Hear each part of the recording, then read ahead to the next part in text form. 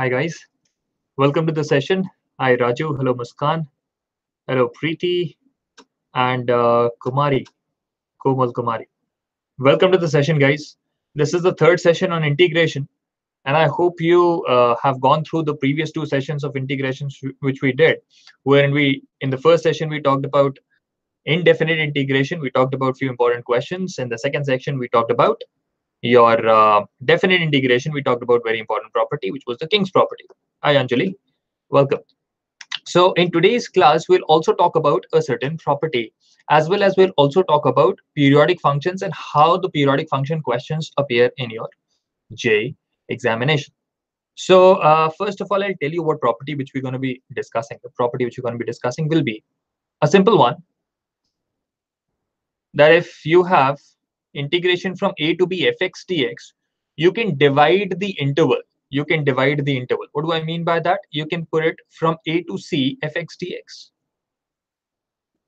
plus c to d or c to b fx dx. You can divide this interval into two parts. Now, if anybody could tell me, can c be beyond the interval ab? Maybe can it be outside the interval ab? Hi Jitendra. Here c may be inside or outside the interval, I got them AB, right? Interval A, B. I hope this is fine with all of us. We already know about it. I'll just quickly take one example to explain this down. So see, if I take an example from, let's say, 0 to 2 pi, mod of sin x dx, mod of sin x dx. Good evening, all of you. Timnus, Gautam, Riyanshi, Raisha. Okay. Okay. So we'll just be discussing questions of J. If you already know about it, then probably there is no point attending the session, right? Okay. So these will be just quick points which we're going to be going through. So over here, what we know is that sin x is positive for the interval 0 to pi. So we'll say, first of all, we'll break it from 0 to pi. We'll write it as sin x dx. And then for the second interval, which is from pi to 2 pi, sine is negative. So we'll put a negative one. You can say this is plus of negative sin x dx, right? In this case, we'll apply the integration. It's a basic bit. It's a basic thing. So minus cos x, pi and 0.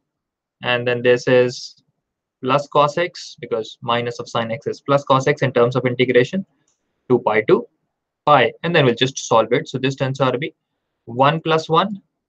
And this is also 1 plus 1. So it turns out to be 2 plus 2, which is 4.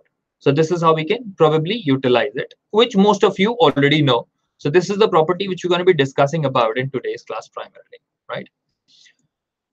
Let's get started. The first JEE question, which was kind of based on this property, which I wanted to take, is JEE Mains 2014 question over here. It's a simple question to understand. However, you must be very, very clear with how that property which we just discussed could be applied over here.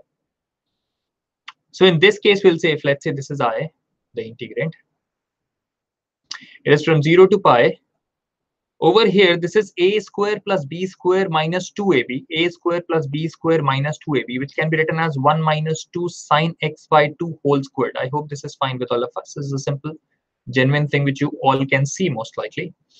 Now, few of us have this bad habit of cancelling this and this, so saying that square root, whenever it comes out, it comes directly, which is not always the case, because if the value inside this square is negative, in that case, you can't get a negative value outside the square root.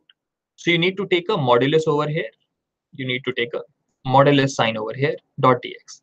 And then you need to expand this according to the sign which it will carry, So over here, it's a very simple thing to understand.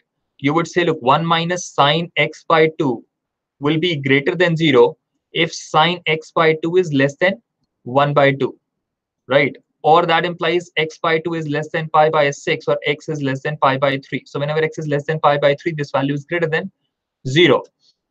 As soon as x becomes greater than pi by 3, this value would become greater than, this value would become less than 0. So we can also write it over here that 1 minus 2 sine x by 2 will be based on the intervals which is given to us from 0 to pi.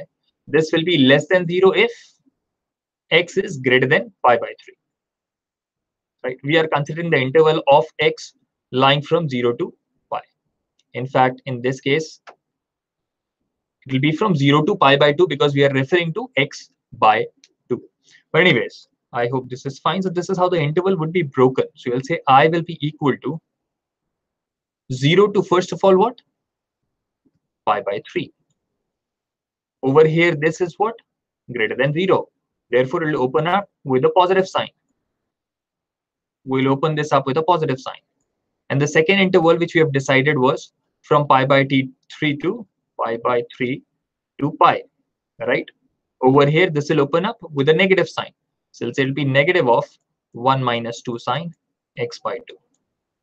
And now integrating this is just a cakewalk. It's a simple piece of maths which you can very easily accomplish. I hope you have the answer with you, guys. Any answer? If I just quickly apply, it will be x plus 4 cos x by 2.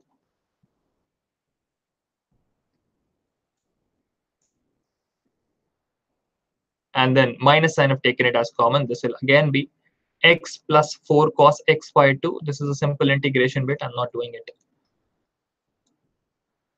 Writing all the steps over here, and I hope all of us are clear with it. Therefore, I turns out to be, if I place pi by 3 over here, so it'll be pi by 3 cos 4 plus 4 cos pi by 6, cos pi by 6, sorry, yeah, cos pi by 6 is, yes, it'll be pi by 6. So 4 by 2, right? Minus 0 will make it 0 and minus 4. D. Very good, Sachin. Negative of, if I place pi, it'll be pi. Then, okay, cos pi by 2 is 0. We know about it. Pi by 3. So negative, negative, positive, pi by 3. And this again turns out to be minus plus 4 cos pi by 6. Cos pi by 6 is 1 by 2. Right? So this is what, just a moment. Oh, I kind of goofed up over here. No, this is fine, absolutely. Where was the issue?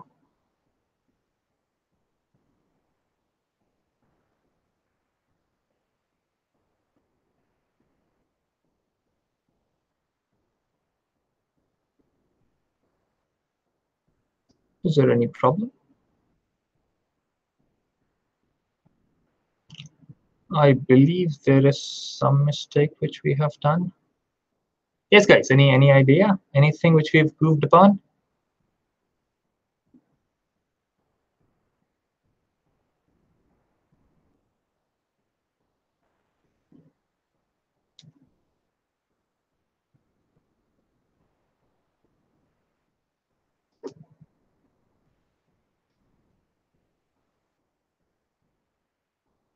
Cos pi by 3, but this is cos x by 2, which is pi by 6, right?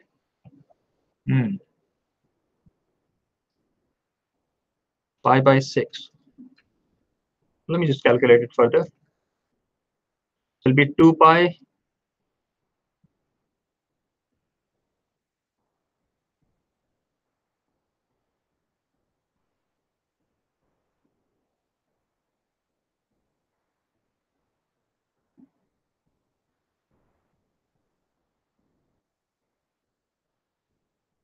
Oh shit. Yeah, obviously. I'm so sorry. I'm so sorry. This will be pi by 6. Will be root 3. Yeah, that's true. Thank you. So fine now. This will change and this will also change. No. This is, oh my god, what was I doing? That was a classy mistake. Okay, so this is what we're gonna get. Thank you very much. So this turns out to be 2 pi by 3 minus pi, and this turns out to be 4 pi by 3 minus 4, right? This, if you calculate, turns out to be negative pi by 3, negative pi by 3 plus 4 root 3 minus 4. Therefore, the answer to the question turns out to be D. D is the correct answer for the question, which Rajput, as Sachin, also has the correct answer. That's amazing. So this is how we're going to be breaking it up, and this is how we're going to be doing it further. Let's take up one similar question, which came in year 2000 as well. Over here, this was a kind of, again, simple question. So over here, this is I. This is I. So you can say over here, look, the value of log would change accordingly. If I construct the graph of log x, this is how the graph of log x looks like. E to the power -1 is the lower limit, and e squared is the upper limit. E squared is the upper limit, which will be beyond this 1. So you can see that the graph will get a negative result for all the values lying between e to the power -1 to 1, and it will be positive for all the values lying between 1 to e squared. So therefore, you can break it into two parts. First of all, you can say e to the power -1 to 1. This function, this entire function, the value of x is positive. For this interval, the value of x is positive. However, log x is negative. Therefore, you will open it up with a negative sign. Right? Plus 1 to e squared, you will open it up with a positive sign. I hope this makes sense to all of us. Now over here, what will we do? We'll assume log x to be, in this case, we'll assume log x to be t and change the, so 1 upon x dx is equal to dt, we know about it. We'll need to change the limit as well. Look, Khatri, over here, this is the graph of y is equal to log x, right? Log x. You can directly place in the value. Log, if I'm saying log e to the power -1 log base e, log e to the power -1 base e, that'll be -1. So over here, we are getting a -1 as the result, right? E squared, I'll get +2 as the result. Log 1 will be 0, right? So from here to here, we're going to have negative values for log x. From here to here, we're going to have positive values of log x. So that's what we're going to be doing. We'll say that this is negative and this is positive for values of x lying between e to the power -1 to the e to the power -1 to 1, right? Therefore, this entire thing would be negative, right? Therefore, this entire thing would be negative. And similarly, for the other interval, you may see from here to here, both are positive. Therefore, we have taken it with a positive sign. That's what we have done over here. So as soon as we're going to replace this by t, we can see that x upon dx is nothing but your t upon, or t times f dash t. Over here, the limits would also change accordingly. So we'll say when x is equal to e to the power -1, then t is equal to what? Then t is equal to -1. If x is equal to 1, then t is equal to 0. Similarly, we'll replace log e to the power x as u over here, some u. So in this case, again, we'll get 1 upon x dx is equal to du. We need to change the limits again. So over here, when x is equal to 1, u turns out to be 0. When x is equal to e squared, then u turns out to be 2. It's a kind of simple question now. So we'll say I will turn out to be, I'll just remove this as worse. So we'll say I will turn out to be from where to where? -1 to 0, -1 to 0. This is negative t dt plus 0 to 2 t dt. I hope this is fine. Now we just need to place in the values back over here. So it'll be minus t squared upon 2, 0 and -1, t squared upon 2, 2 and 0. Right, just directly need to place in the values. 0 will make it 0, 1 will make it 1 by 2, minus plus, it will be plus 1 by 2. This turns out to be plus 4 by 2, which is 2. The answer to the question is 5 by 2, which is B. I hope this is also clear to all of us. So such questions are kind of frequent in JEE. There is one more question of a similar type wherein we need to break the interval being given to us. So over here, why this is the greatest integer function, the gint part. Then the value of the integral, this is what? That's what the question is talking about. So basically, it's always good to construct the graphs of such function Or you can also directly place in the values. It's all fine. It's all the same basically.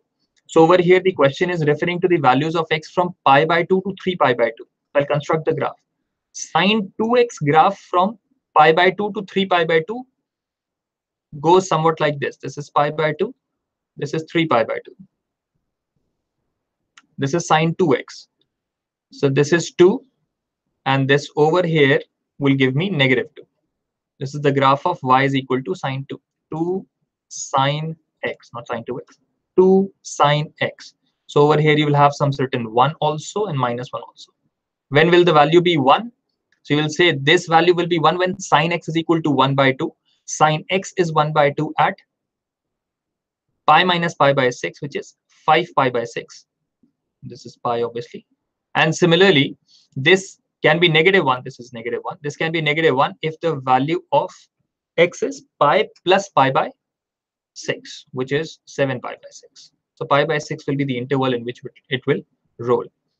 If you want to construct the graph of, this is for J, if you want to construct the graph of integral part of this, then what we usually do, we say at pi by 2, the answer will be 2. At pi by 2, obviously, this value will surely be 2. From pi by 2 to pi by 6, we just bring this graph down. This is how we construct the graph. We bring this graph down. So we'll say over here, there will be a hole. Over here, we're going to have a finite value, right, which will be 1. Similarly, from here to here, we'll have a finite value. We'll bring this graph down. And again, we'll bring this graph down up till 1. So this is like till this place. Just a moment. Put it properly. So up till here, you may say. Okay. So you will bring this graph down. So you'll say this will be somewhat like this. And then from here to here, the graph will be like this. What do we mean by that? That implies if x, this simply means that fx, which is y in this case, you may say y will be equal to 2 when x is pi by 2. Y will be equal to 1 when x lies between a range which is pi by 2 to 5 pi by 6, right? It is equal to 0 when it is between 5 pi by 6 and pi. And similarly, we'll just take it further. It'll be -1. It'll be -1 for all the values of x lying between pi and 7 pi by 6, and -2 for all the further values.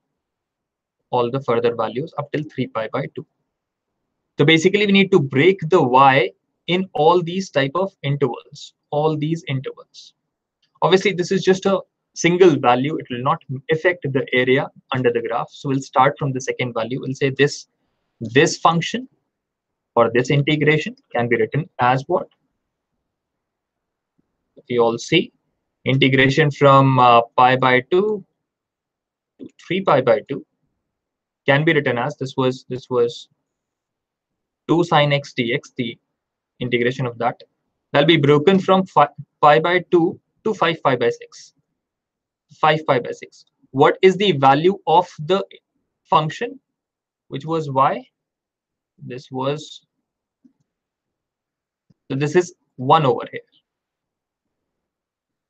plus 0 times.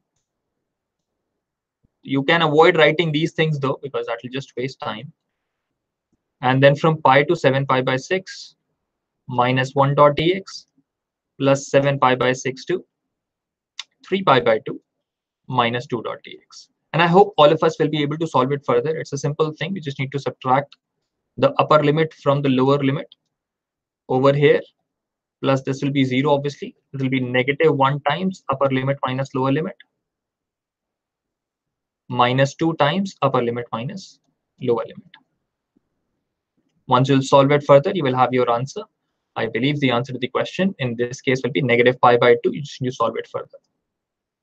I Raju, it's okay. Just continue. C will be the answer to the question. Let's take up an advanced question. Has anyone tried this question? Has anyone tried this question? It says there is a function from R to R defined in such a manner. Fx is integration, greatest integer function of x when x is between, if x is less than 2, if x is greater than 2, then it is 0, where this is the greatest integer less than or equal to x. If integration is defined in this form, if I is defined in this form, then what is the value of 4i minus 1? This is kind of single digit answer type question. So let's have a look. Over here, we all can see that the values of x lie between -1 and 2, -1 and 2. Now the question is referring to x squared, and the function fx squared is in the numerator. So we can say x squared would lie between 0 and 4. Obviously, x squared will be a positive number, so it will be greater than 0. So x squared will lie between 0 and 4. Now, if I talk about fx squared, so fx squared will be integral part of x squared over here. So we'll break it into some portions. Let's have a look on that. If I say x squared lies between 0 and 1, in this case, what will happen?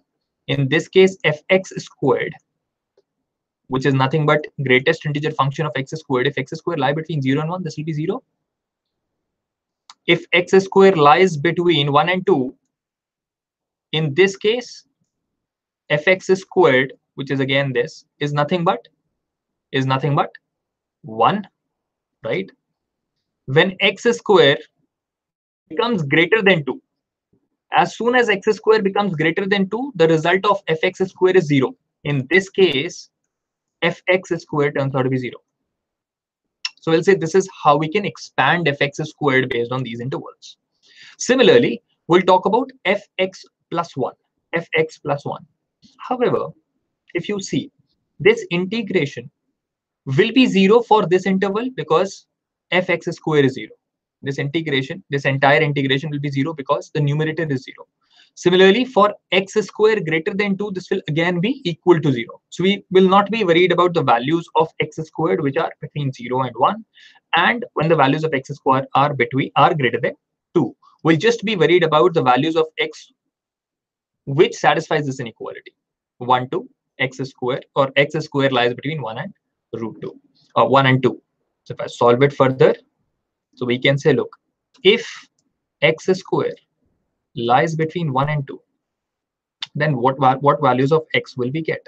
So over here, x can lie between root 2 and 1, or it can be from minus root 2 to minus 1, right? This is what the outcome would be. This is how we can solve it. And the question is talking about the values of x greater than -1, so this will not be considered. This is out of the question. So we are just worried about this range of values of x, this interval. So we'll say, okay, in this interval, how will this behave?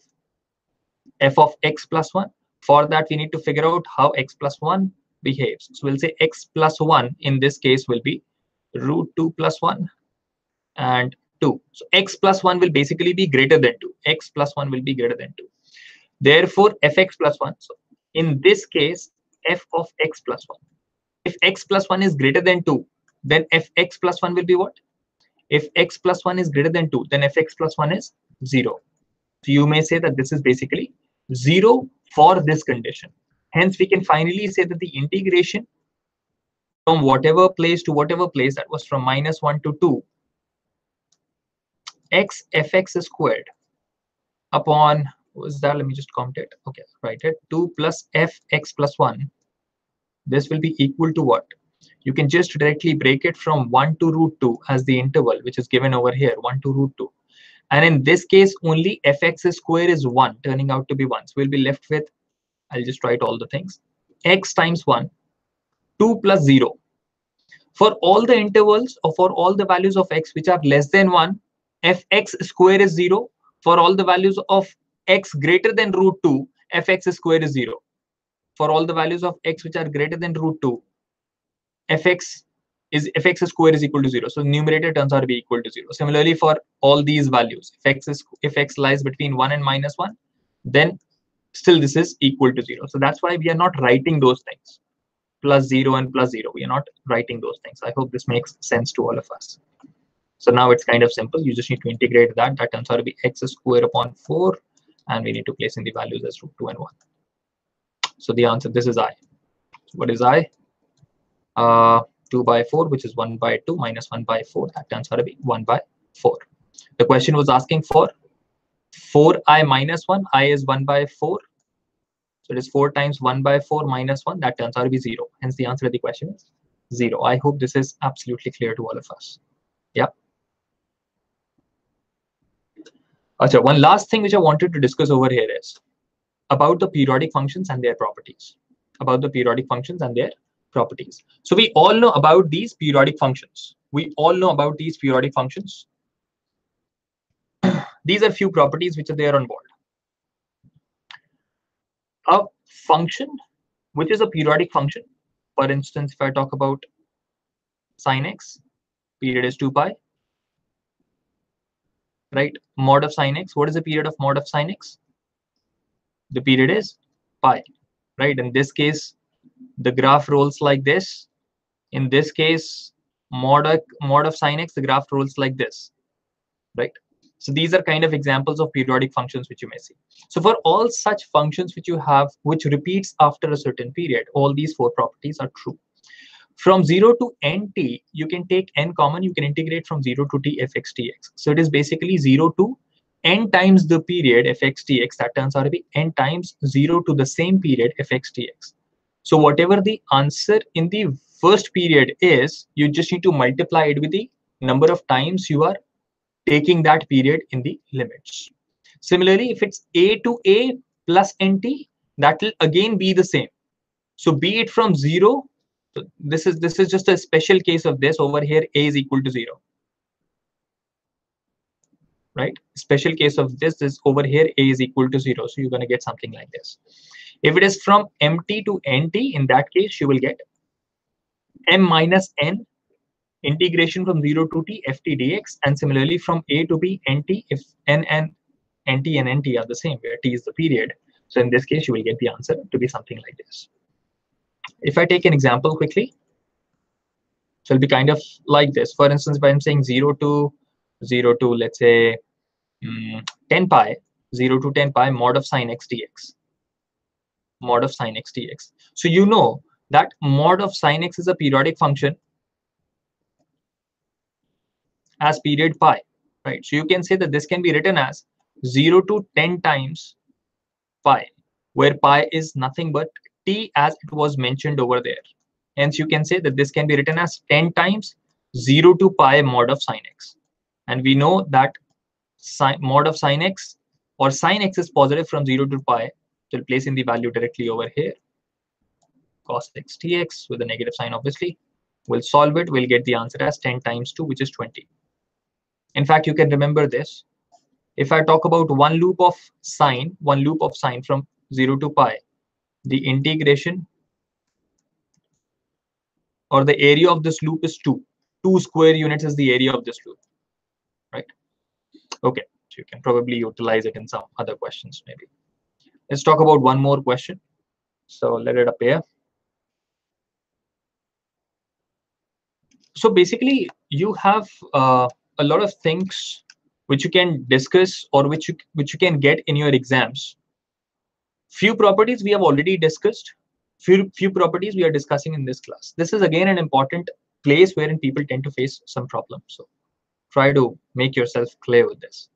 So if you see t is greater than 0, it's a fixed real number. Fx is continuous such that fx is a periodic function wherein the period is t. So over here, this implies that f is periodic with period t. Hence, what you can say is the question is asking for if I is equal to this, then what is the value of f of 2x dx? We know what is fx dx from 0 to t. We don't know what is f of 2x dx. So over here, let's try and quickly replace 2x by t. So we'll say, okay, let this is t. Let this is t. Therefore, 2 dx is equal to dt. 2 dx is equal to dt. All right, Sachin, 2 dx is equal to dt. And if I change the limits, I would say if x is equal to 3, then 3x will be 6. When x is equal to 3 plus 3t, then t is equal to 6 plus 6t, right? So you can write it as 6 plus 6t times FTDT.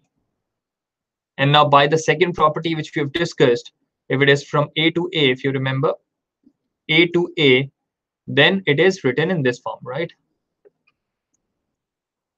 And it is written in this form. So this turns out to be 0 to 60 FTDT. Sorry, 1 upon 2 bhi aayega. 1 upon 2 from here. Dx is dt by 2, dt by 2. So this is 1 upon 2 FTDT. And this turns out to be 6 upon 2. So write it properly, 6 upon 2, 0 to t FTDT. And you can write this ft as fx also. Both the things are the same. Therefore, this turns out to be 3i. Hence, the answer to the question turns out to be C. I hope this is fine. Right? Sachin, C was the correct answer. It wasn't A. Okay. So last question from my end, guys. Last question from my end. Show that this is equal to this. This is a very old question, 1994. But nowadays, you will not get show that questions, but you may get what is this equal to type question, right? And there could be 4 options framed accordingly. Now, this is again a very simple question if you understand. So it is from 0 to n pi plus v. We already know that mod of sin x is periodic with period pi. So you'll say, okay, we can't directly use it because it is n pi plus v. However, we can switch it or do it like this. So I can break it from here to here. Plus I can put it from here to here. Right? That'll be kind of simple. So the first thing which we know is simple. It is from here to here and can be taken outside because it has a period of pi. And this, if you see the last property which I told you, I'll just write it down over here. The last property which I told you was if I'm integrating a plus nt to b plus nt some fx dx. In this case, this turns out to be equal to a to b fx dx. Right. So that nt could be removed.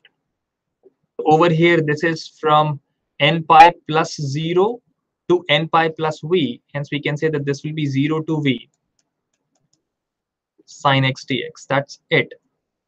We already know that this value is basically 2. So this turns out to be 2n. It's good to remember this because it is used frequently. This will be 2n. And over here, from 0 to v, we need to see what v is given to us as v lies between 0 and pi. So if v lies between 0 and pi, that implies sign will be positive number. There'll be minus cos x. It'll be a positive value, mod of sin x. Sin x will be positive, so mod will open with a positive sign. We've taken that. So over here, we'll get something like this. So we'll get 2n. We'll place v. It'll be negative cos v minus cos 0, which is plus 1. So it is 2n plus 1 minus cos v. That's what we had to prove. 2n plus 1 minus cos v. Hence proved. Fine enough, guys. That's all what we had to see in this class. Deepak, you can post that question on Teachers Connect app. We don't have enough time left with us, so I won't be able to take up that question. However, I'll try and consider that question in the next class, or I believe that'll be a question which will be covered in conic sections. All right. So bye, guys. Take care. Have fun. If you want to know more about JEE, you can refer to our URL, which we are probably presenting. And you can also go through the videos which are present on YouTube just to get an idea that how do JEE frame questions on these particular topics. Fine, guys. Till then, enjoy, have fun, good night, and take care.